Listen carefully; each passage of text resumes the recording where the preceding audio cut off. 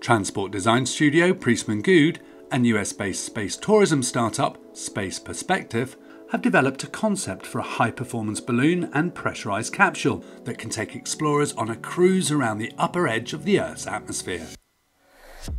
Flown by a pilot, Neptune will take up to 8 passengers on a 6-hour journey to the edge of space and safely back again.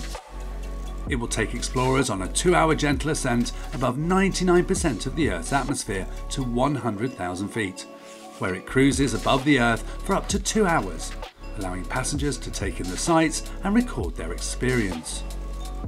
The craft will then make a 2-hour descent under the balloon and splash down in the Atlantic Ocean, where a ship retrieves the passengers, the capsule and the balloon and returns them safely to land.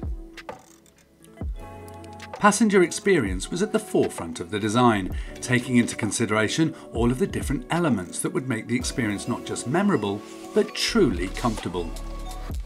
The capsule boasts 360-degree unobstructed views, with plenty of space for passengers to move around during their journey. Neptune's first uncrewed test flight is scheduled for early 2021 from the shuttle landing facility at NASA's Kennedy Space Center in Florida, USA.